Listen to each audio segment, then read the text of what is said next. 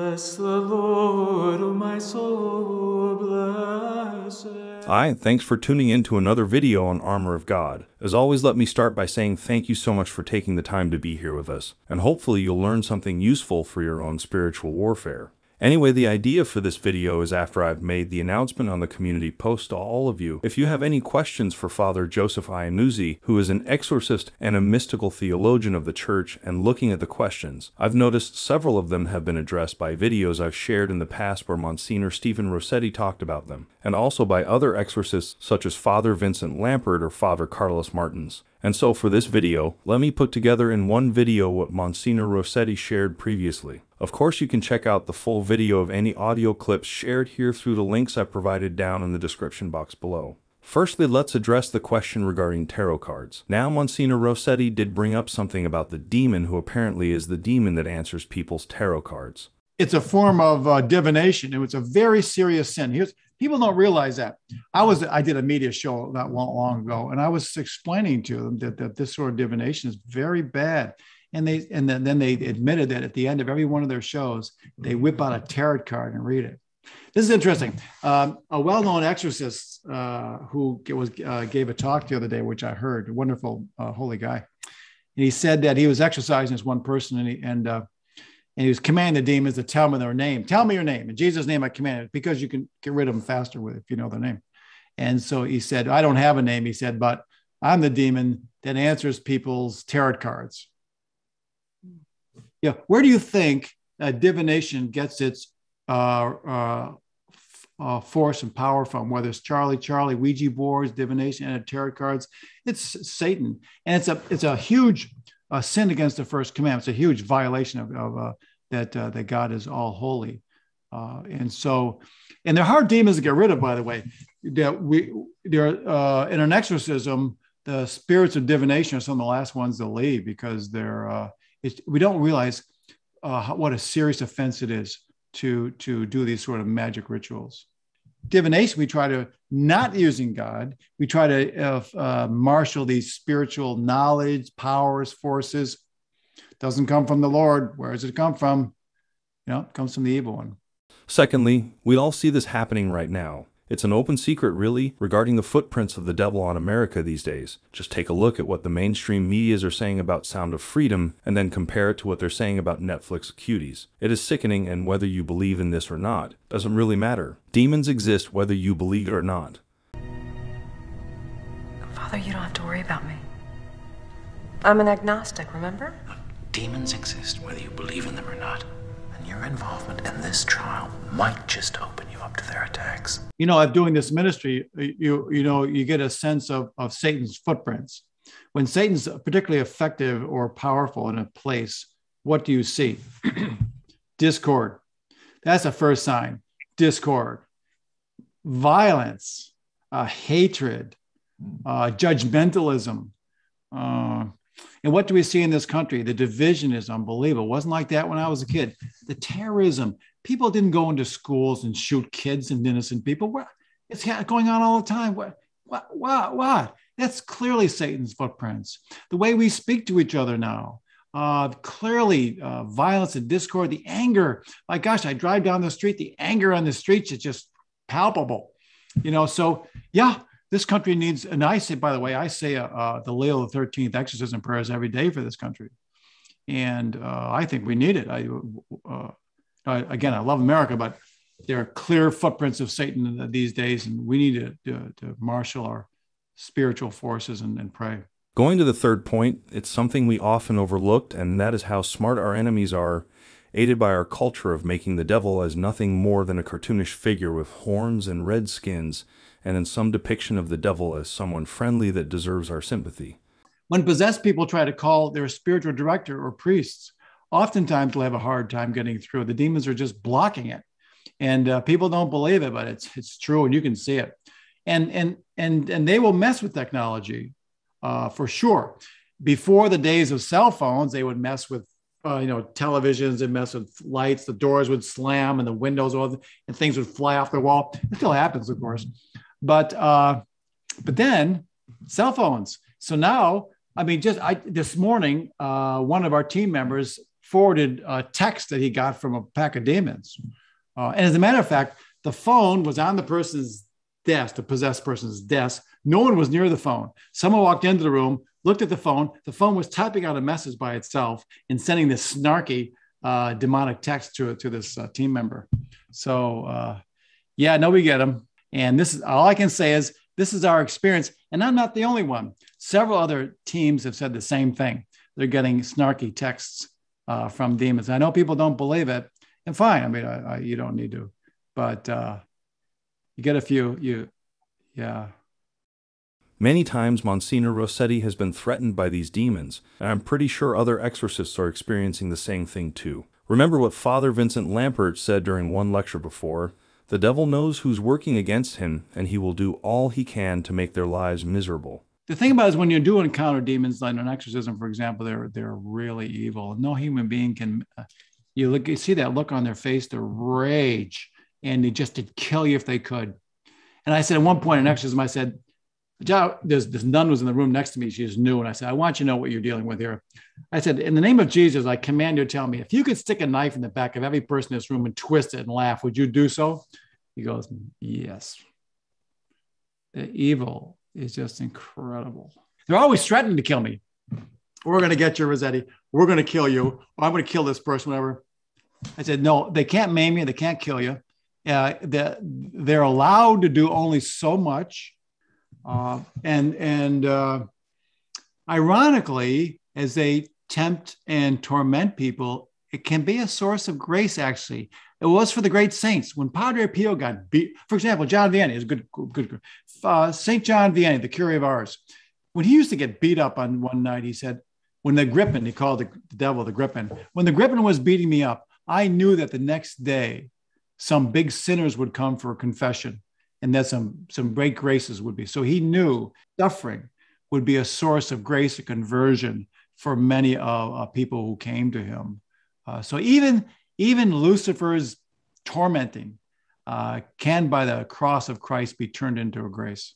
There's something that Msgr Rossetti said previously, which is pretty interesting. Well, there's a difference between standing up for what we believe the truth to be versus condemning people. And that's very important for us in our ministry and for people to, for example, as we talked about, I can't get angry at the demons. And I actually have lost it. I after a few years, I really am not angry at demons anymore. They don't make me, I don't like what they do. And I get upset when they really hurt people. And I find that painful and upsetting. But I don't hate demons anymore. I don't, and matter of fact, at one point in an exorcism, I said to the demons, I was trying to get rid of them. And I said, in Jesus' name, I want you to tell me, does Satan love you? And he says, no. That's right. I said, you're serving someone who's a complete narcissist. Satan is the ultimate narcissist. I said, but does Jesus still love you? He goes, yes. Why? Because God is love. That's all God is. It's just completely love. I want you to think of heaven as a place of just complete love. And that's why you need to be holy to get to heaven, because if there's no love in you, there's no place in heaven for you. There's nothing in heaven but love, because God is love. And so it just, if you try to get into heaven, get in that door, with all that judgmentalism and the negativism and anger and everything, I said, you can't fit.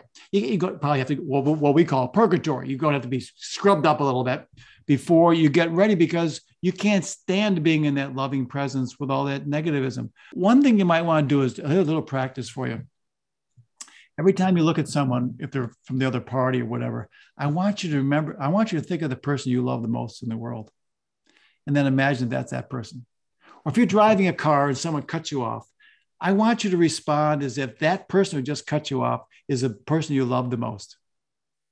So treat everyone that you meet as the person you love the most in the world. Well, now it's the time for the halftime message, and for this video, I'd like to share you something powerful that Father Joshua Waltz said. And honestly, you guys, when you fall in love with the Lord, when you fall in love with God, the devil's making fun of you, loser. You're just going to sit there. You're not going to do anything. And that's where a real man stands up to the enemy and says, no, you loser. I love him more than you. I love him more than you. That's a man. I used to tell my students all the time, I was like, you want to be a badass? You want to be a real man? Huh? You think you're so tough? You go around, you fight people, you drink, you take advantage of women. You think that's being a man? You think that's really hard? Is that hard to live that way? I said, that's easy to live that way.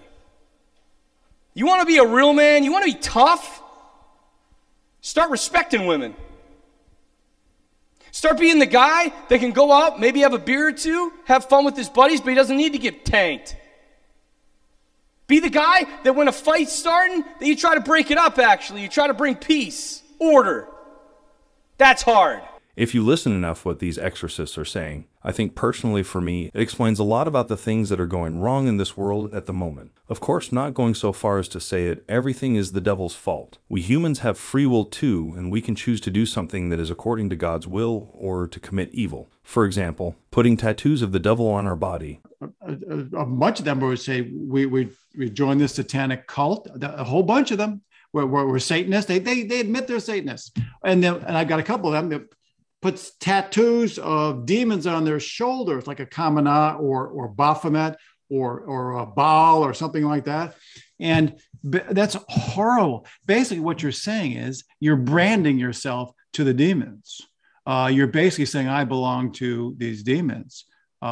So when we get something like that in an exorcism, we'll put exorcise oil on the tattoos. We'll decommission the tattoos, and you get a reaction. You get a strong reaction. When you do that. So I am frightened by the people today who just really don't know and are messing with evil things. And the other example is the wrongful death through abortions. There is a way in which abortion is a wrongful death, and it opens the door to Satan. Wrongful deaths. There was a house a few miles from here that was totally infested by demons. And what happened in the house was sex trafficking, drugs, and a shootout, and so a lot of people died. So they called in an exorcist because the house was infested and all sorts of wild things going on in the house after they all left. Well, that's because these wrongful deaths and these evil and sins opens the doors to Satan. Msgr Rossetti even recounted during one exorcism when he got angry. The demons stopped responding to the prayers. One of you asked before, if a priest is not in a state of grace, will these exorcists still be able to perform the exorcisms? I had this new exorcism book. I knew it was just translated in English. And so I was so pleased. I finally got a copy of the book with the new translation of the right in English. I was pleased. I had one copy. They were hard to get. So I'm sitting there reading it, and the possessed person reaches out, grabs the book, and rips it. I go, oh, I was so mad. I was so mad. And of course, the exorcism stops at that point. I mean, she stopped reacting to the prayers because I was angry, and the demons were feeding off the anger. So as you said, I said, what's going on here? This is not even, So I went to confession, came back, started praying again, and they started yelling and screaming and reacting. And finally, let me share with you the 3 recipe to being possessed by Msgr Rossetti. Of course, he's not asking us to do it, but it's something that people are doing these days. I'll give you my recipe for getting possessed. I don't suggest you take it. 1, stop practicing the faith. The faith is your shield, as Ephesians 6 says. God is our shield and protects us from the wiles of the evil one. And then let go of your shield. Then start committing serious sins. We all know what those are. There's no secret there. And then number 3, start doing some occult stuff. That's like giving a ticket to Satan. Start doing seances. Start doing Ouija boards. Start doing Charlie. Start practicing magic. All those things are not from the Lord, and they're expressly prohibited in the Bible. And we see the results of it.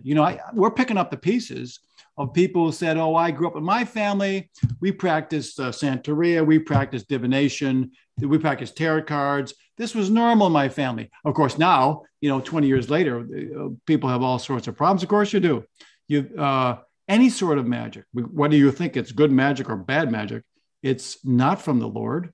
And so where does it come from? Where does the power come from that witches use? And some of them do use real spiritual power.